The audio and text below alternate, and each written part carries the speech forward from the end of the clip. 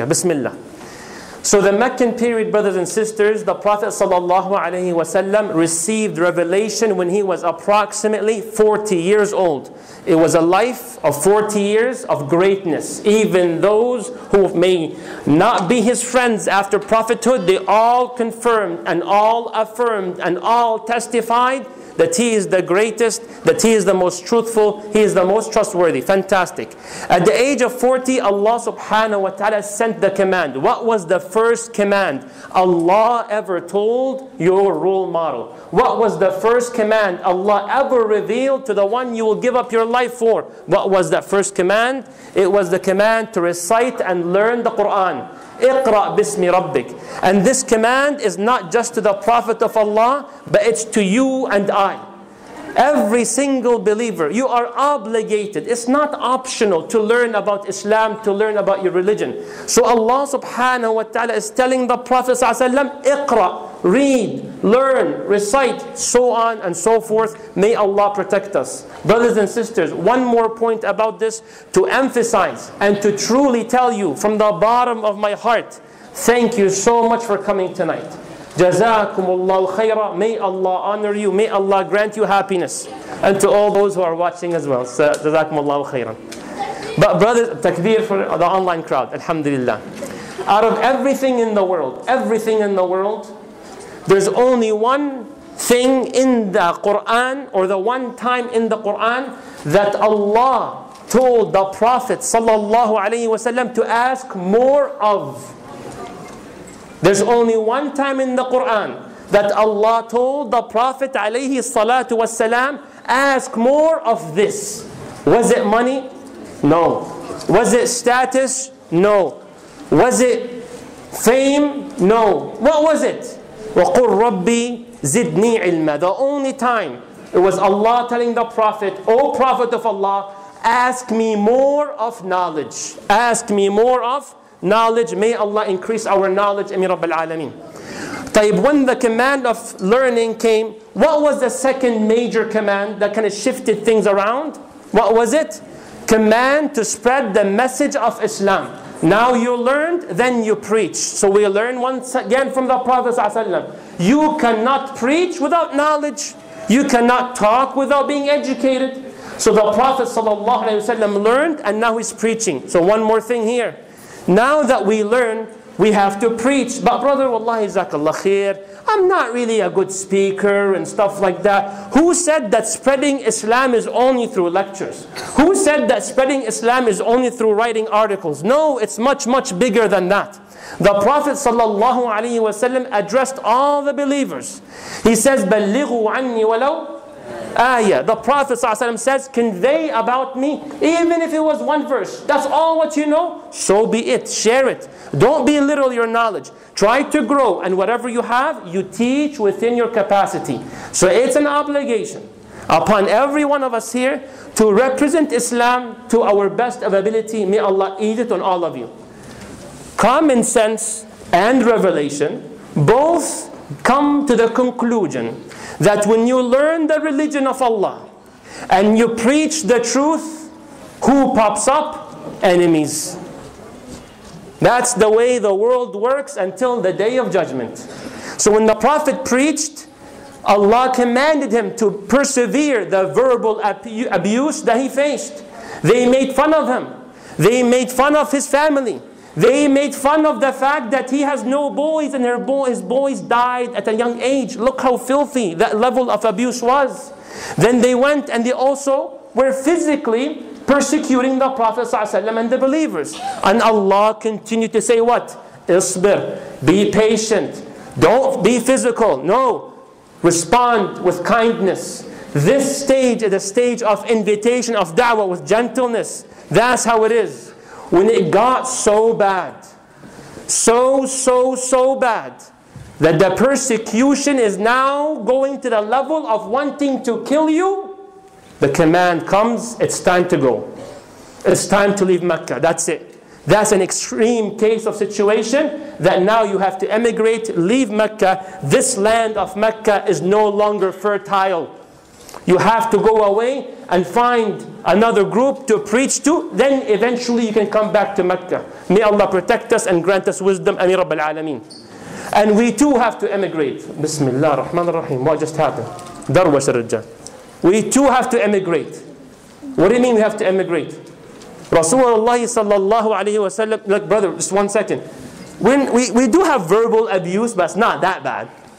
We do have some persecution, but it's not that bad for us to emigrate. But no, we still are obligated to emigrate. What's your proof?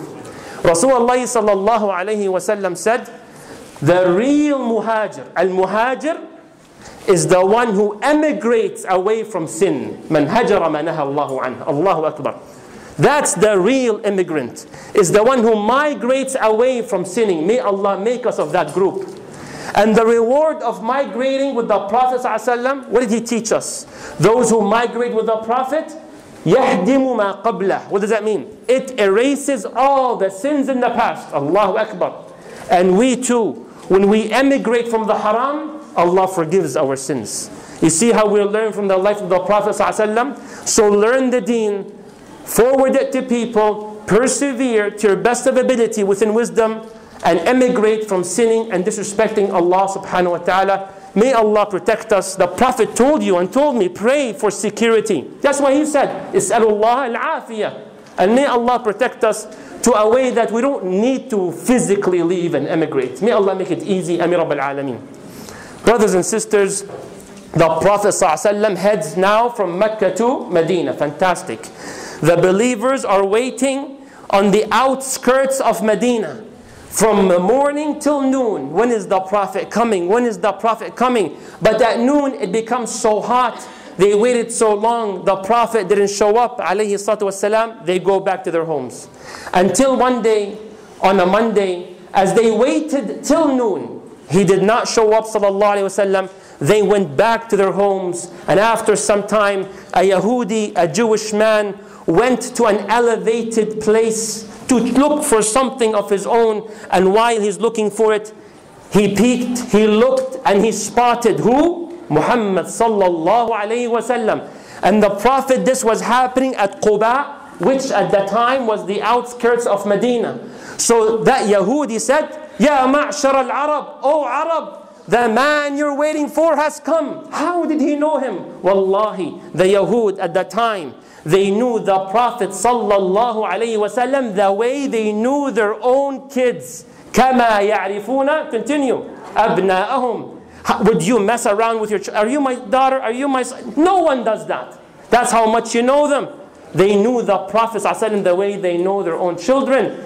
People were rejoiced. People, some of them left to the outskirts of Medina. They greeted the Prophet sallallahu alayhi wasallam. They shook his hand eventually when they came to know him. And Rasulullah stayed in Quba, did not yet enter into the actual city of Medina yet. The Prophet ﷺ stayed in Quba for how long? Some estimate about 14 days, settled there. People in Medina getting ready, the Prophet is coming inshallah. In these 14 days, what will the Prophet ﷺ do? Build a masjid.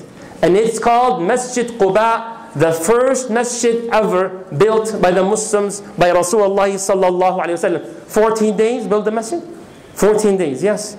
It's a simple, humble building, but it graduates the greatest generation.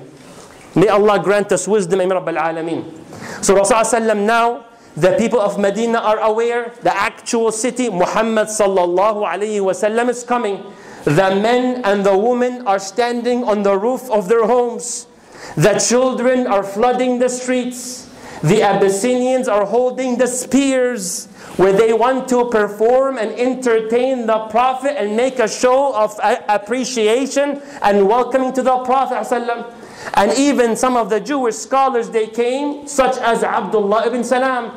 They're watching until they spot the Prophet walking. Alayhi salatu wassalam. May Allah allow you to see the Prophet in Jannah. So they said, he's here. Qadima Rasulullah, Qadima Rasulullah. The Prophet is here. The Prophet came. People are celebrating. People are happy. Then the Prophet ﷺ walked in and the people surrounded the Prophet. They said, Ya Muhammad, Ya Rasulullah. Ya Muhammad, Ya Rasulullah. 3 times, Ya Muhammad, Ya Rasulullah. Before they want to kill him in Mecca. But here, they cannot wait to see him alayhi salatu wassalam. And he is happy, rejoiced, all that welcoming. Brothers and sisters, and the Prophet sallallahu alayhi wasallam in the midst of this is about to give his first speech. Allahu Akbar. What will it be like? What will the words be? May Allah grant us wisdom. Ameen Rabbil Alameen. The one who tells us this narration was someone at that time was a Jewish scholar in an authentic narration.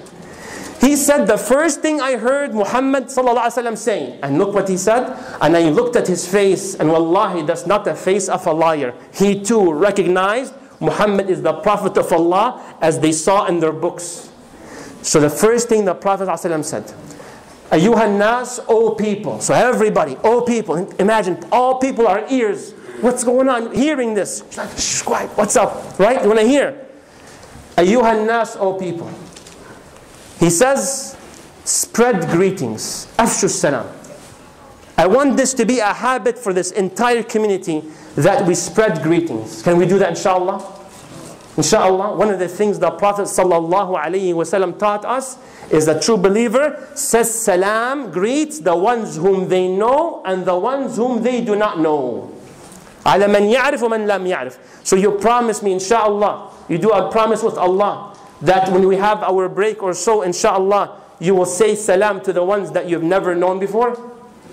For the sunnah of the Prophet ﷺ, inshallah, 5 bi'idhnillah minimum, and you go from there. I want to be very honest with you. When you come on the ground and you want to apply this, it's not as easy as you may think. Because it might be pretty weird.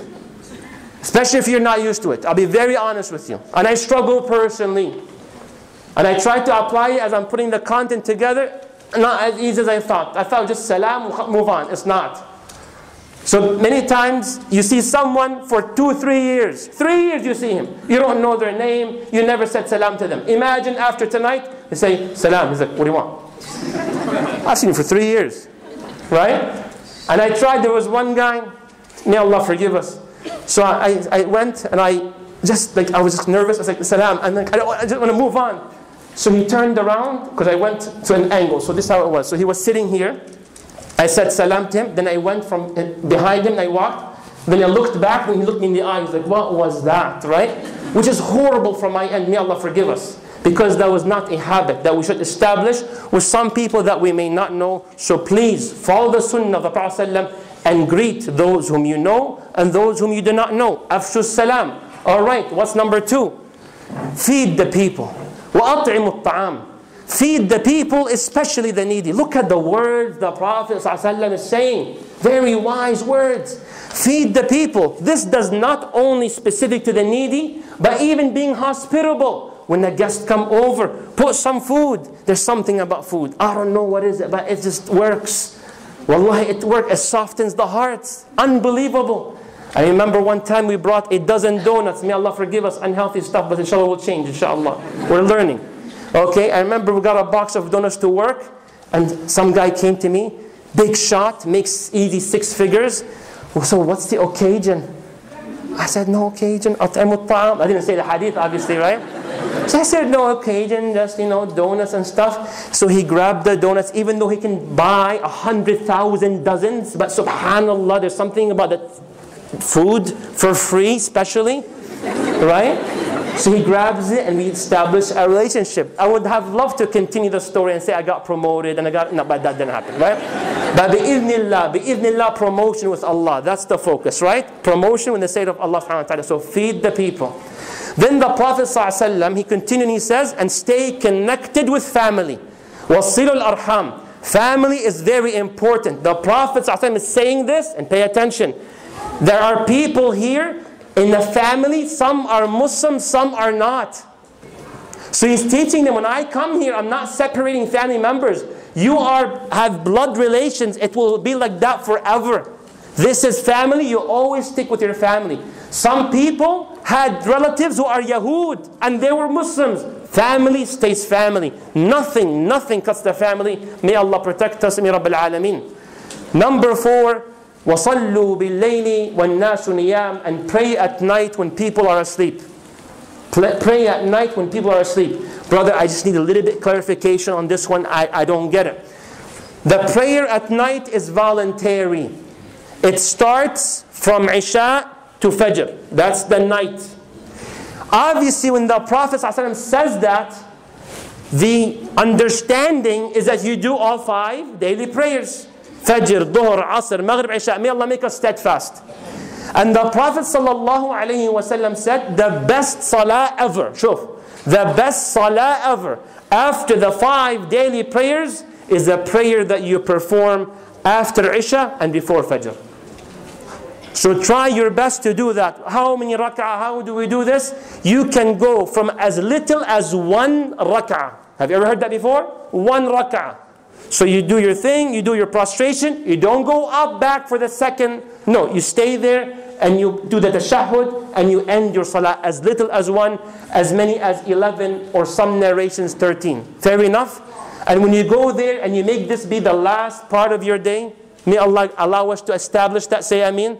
And the Prophet ﷺ really stuck to it. If you ever heard the word witr salah, that's the one we're referring to. Any time throughout the night. The Prophet ﷺ, you want this? You want this to encourage, inshallah? Encourage all of us?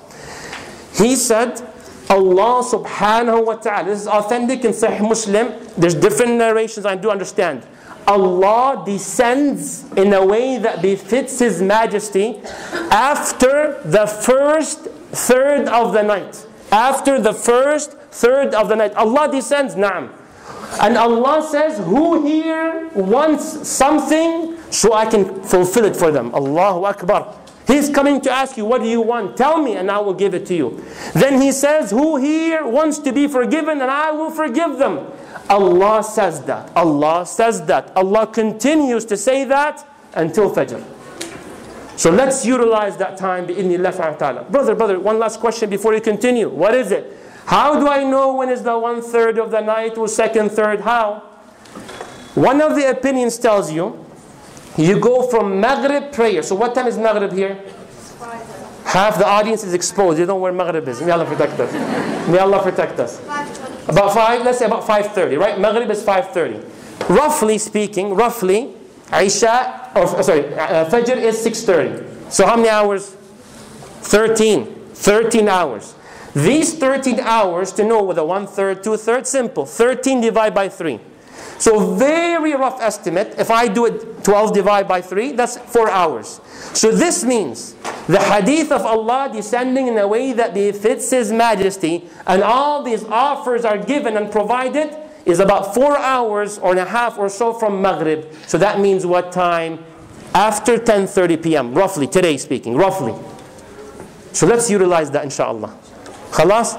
And as you pray, remember me, inshallah. Right? Whenever you pray for me, the angel says, and may you get the same thing as well. So do business. Your dua may not be accepted, the angels will. So you pray for your brother and Allah will grant it to you, inshallah. Sounds good? وَصَلُّوا بِاللَّيْلِ وَالنَّاسُ نِيَامٌ. Alright, brother, did the Prophet conclude? Did he say there's a reward? He says, whoever does these 4, تَدْخُلُوا الْجَنَّةَ بِسَلَامٍ, you enter paradise with peace. May Allah make you all the people of paradise. Ameen Rabbil Alameen. Brothers and sisters, the speech is done. The people are so anxious to have the Prophet stay over their house. Ya Rasulullah, in my house. My house. Who said it first? I said it first, right? The back and forth. And they're fighting. Ya Rasulullah, stay in my place. Stay in my place. So eventually, where will the Prophet ﷺ stay? He said, in authentic narration, I will stay at Bani Najjar, who is who? The relatives of the Prophet ﷺ. He stayed with his extended relatives. You know what the Prophet just did? He walked the talk. He just what? Walked the talk. The people had to be impressed by that. He just said, stick with family, and he stayed over his family. He says, ukrimuhum bidhalik. I will honor their request. Allahu Akbar. And indeed, it was an honor.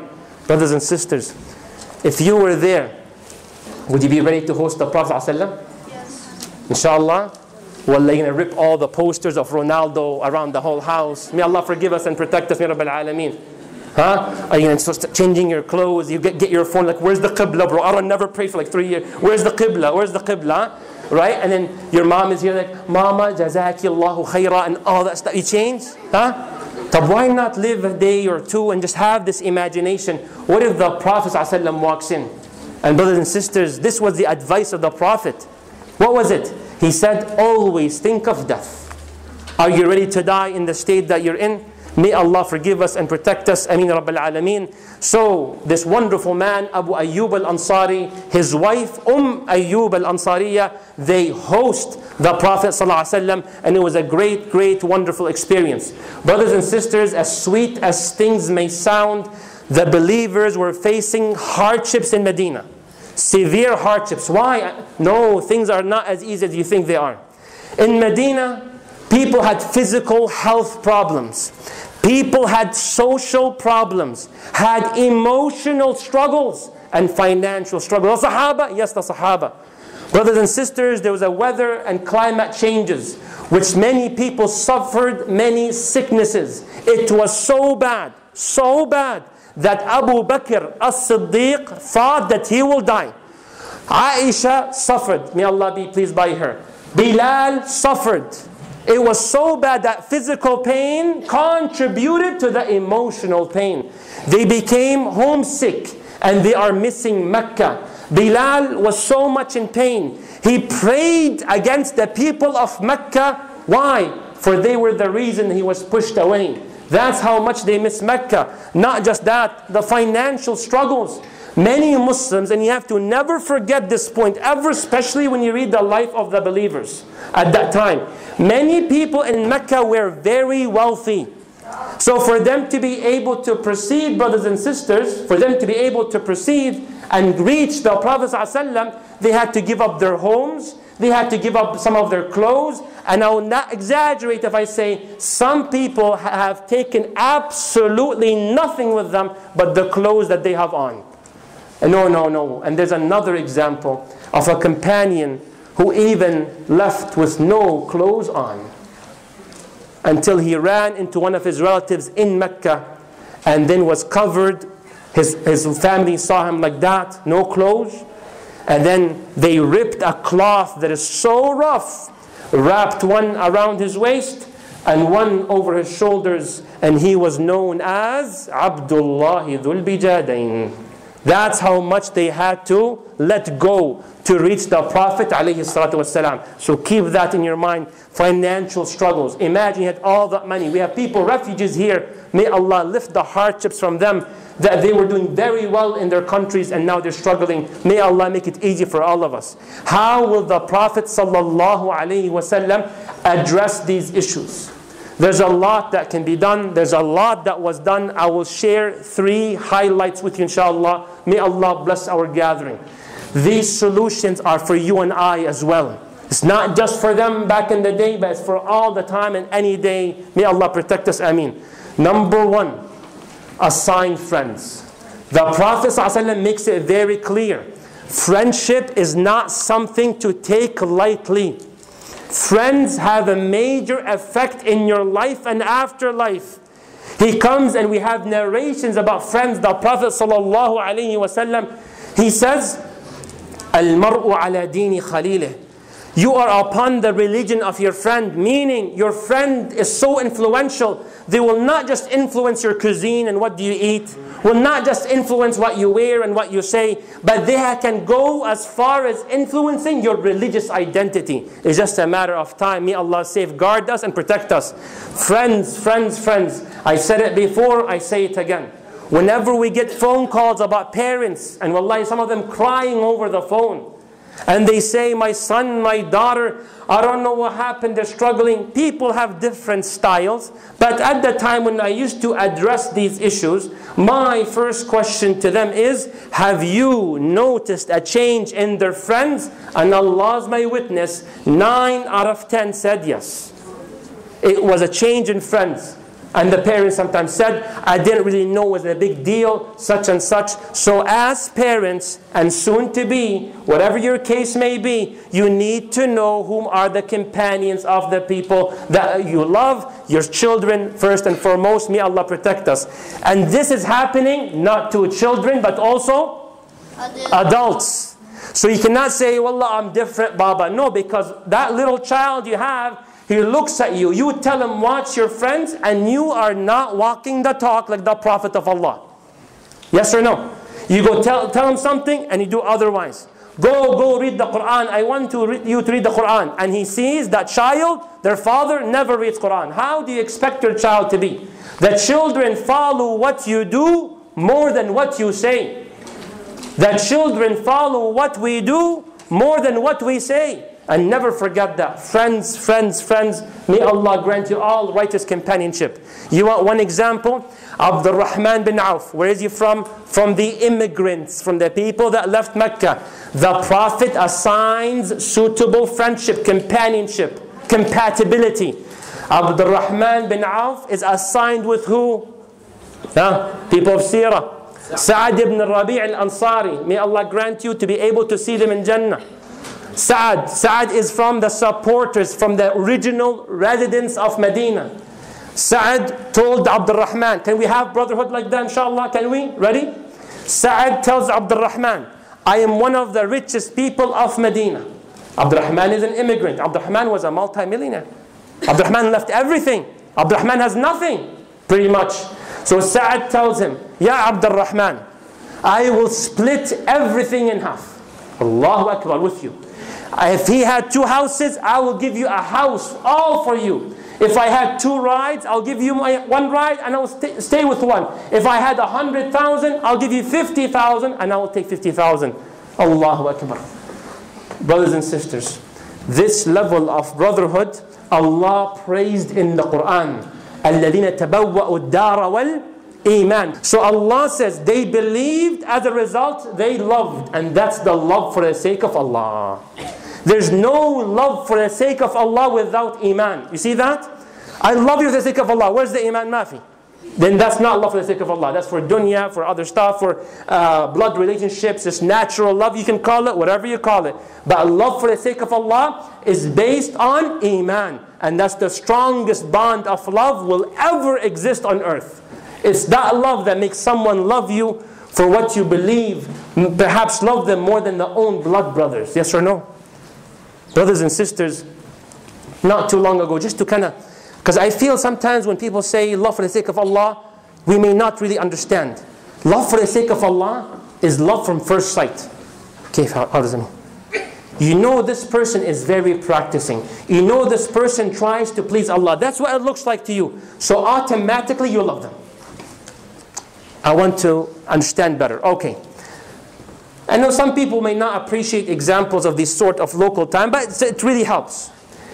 One team here in the West, one team said, the athlete, the superstar, he said, on a selfie video, thanking the fans that watch that team.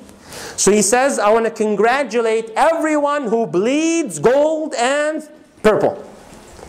What? I congratulate everyone who bleeds gold and purple. What team is that? May Allah forgive you. I mean. Okay? So this means, this person, if he, look at the level of love. If you cut my hand, you know what I bleed? Not red. Purple and gold. That's the love for the sake of the Lakers. Right? So this means, if this player sees someone wearing purple and gold to the game, automatically they love them, yes? And the moment they see the rivals, automatically dislike fi sabil Lakers. You see that? Automatic. Allah is the better example. Our deen is the better example. You love a person that bleeds La ilaha illallah. May Allah make us people like that. So now when they say that, oh, extremism. We have a barbaric speaker here in Dearborn, Michigan, telling people that if they bleed La ilaha illallah. Really. But bleed purple and gold, Allahu Akbar. Very nice, very, united type of team, right? This is the greatest team in the world, the team of La ilaha illallah. May Allah make us always victorious. Say Ameen. And wallah, you will never lose if Allah is watching over us. Bi-idhnillah subhanahu wa ta'ala. So that is the type of friendship, and Allah appreciated that. And Allah shows that these people, especially the Medina residents, يُؤْثِرُونَ عَلَىٰ أَنفُسِهِمْ وَلَوْ كَانَ بِهِمْ خَصَاصَةٌ. Amazing. Allah says the people, the Medina residents, when they received the refugees and immigrants from Mecca, They did not feel any pain in their heart when they saw the things being given to the refugees. Oh, our resources. No, our resources are your resources. Allahu Akbar. And they shared that with them. Not just that, they prefer them over themselves. May Allah allow us to have such brotherhood. Ameen Rabbil Alameen. But brother, before you go to the second point, what did Abdul Rahman say? Okay, give me half? La. Abdul Rahman bin Auf is a dignified, honorable person. I'm not saying he said, yes, give me half. He's not dignified. No. But he said, may Allah bless your family. May Allah bless your wealth. If you want to help me, I want one thing from you. What is it? Dullani ala suq. Show me where's the right spot to start my business.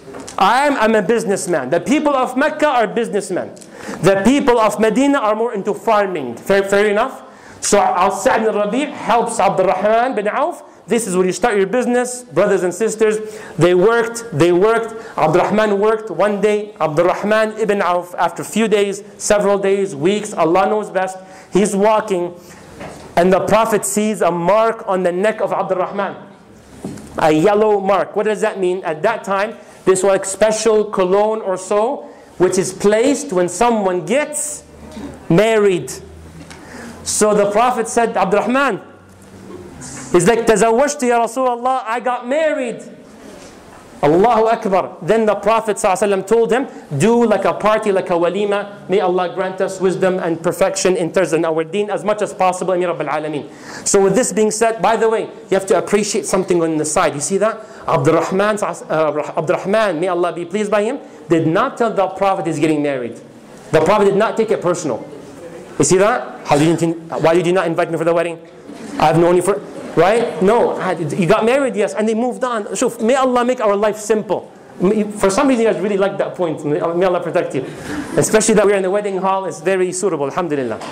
Alright, so don't take it personal. Now, the second thing the Prophet ﷺ will do is what? Build a masjid. So the Prophet ﷺ is going to go ahead and start building the masjid in Medina.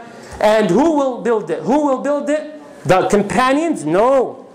Not just them, but a wonderful, phenomenal, great 54-year-old man will participate. Who is it? Muhammad alayhi salatu wassalam. He will go all in, or just like cut the ribbon, or just like one brick. No, all in.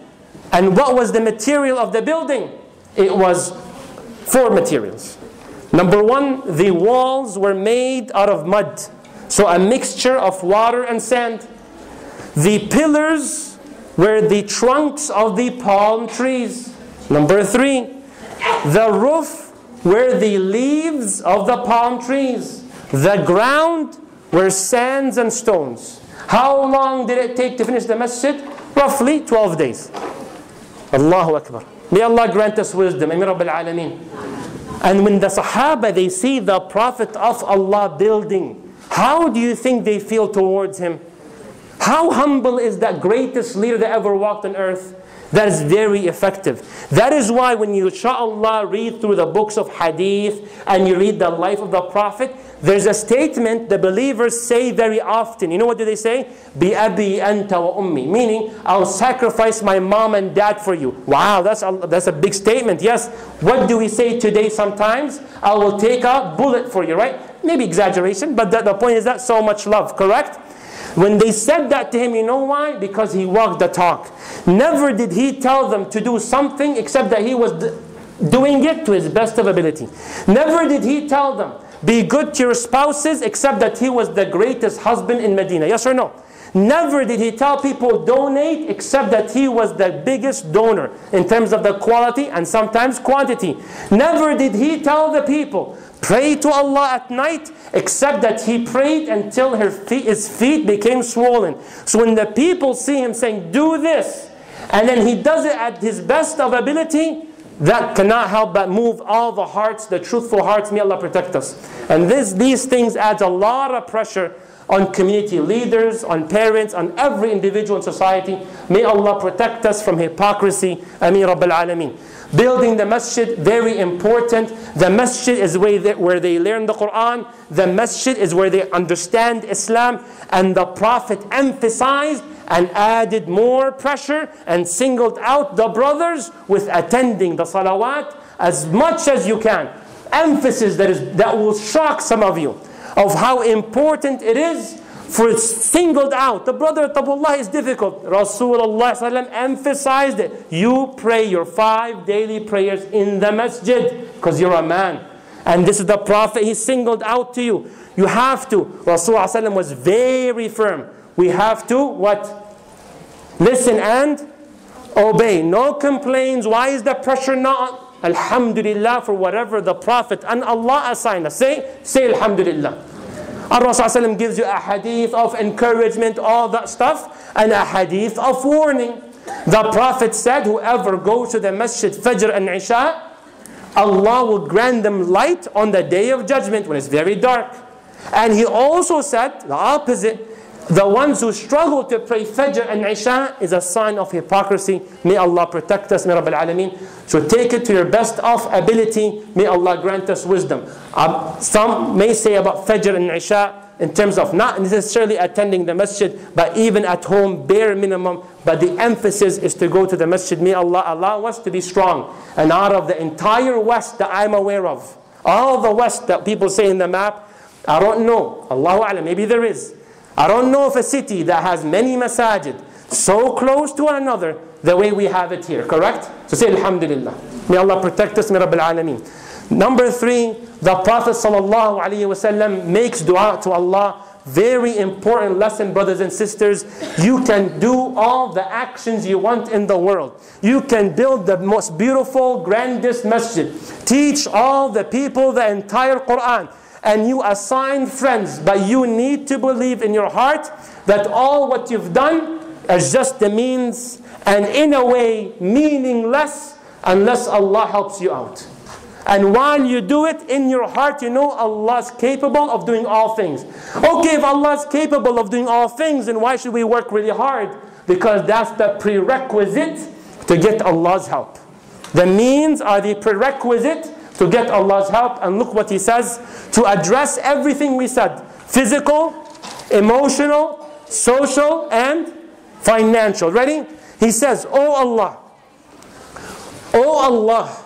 حبب إلينا المدينة كحبنا مكة أو أشد.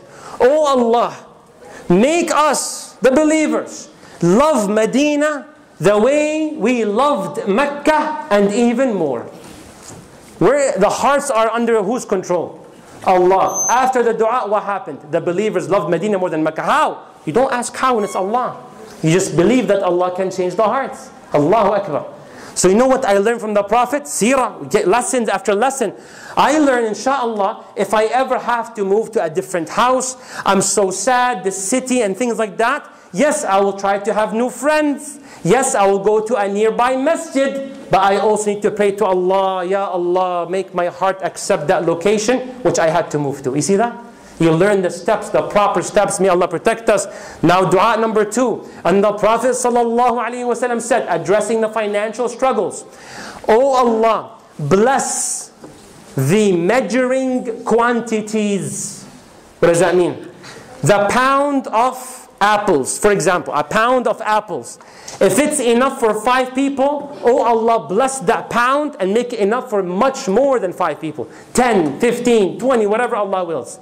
And if something was a kilogram of, for example, bread, if it's enough for 10 people, oh Allah, bless that amount. Did that happen? Yes, Medina is blessed by the will of Allah. Dua, very important. Number 3, Ya Allah, wa sahihha lana. Ya Allah, there are diseases, people are about to die. Ya Allah, cure the area. Allah cured it or no? Wallahi, He did from that disease. If you were to bring all the doctors in the world, they would not do what Allah did to Medina. That disease was completely pushed away out of Medina to a remote area. No one is there. And the people felt better. Abu Bakr lived, Aisha lived, Bilal lived. And no one passed away. Bifadlillahi subhanahu wa ta'ala. You see how the dua, you see that strategy? It's a way of life. When we teach the seerah, not just wallahi entertainment or just a family hangout. That's great, alhamdulillah, but it's a way of life. May Allah allow us to adapt to it. Say Ameen. And adopt it. Ameen Rabbil Alameen. And one more thing before we go to the last part. What is it? Rasulullah sallallahu alayhi wasallam, throughout his life, he's having a dream. In this dream, Jibreel, the angel, comes and represents someone to him. It was a lady. So the Prophet woke up from the dream. Another night he had a dream, saw the same girl in that dream, saying, "This is your wife." Third time, some other day, Allah knows when, he has a dream, he sees the same girl, the same woman. Third time, "This is your wife."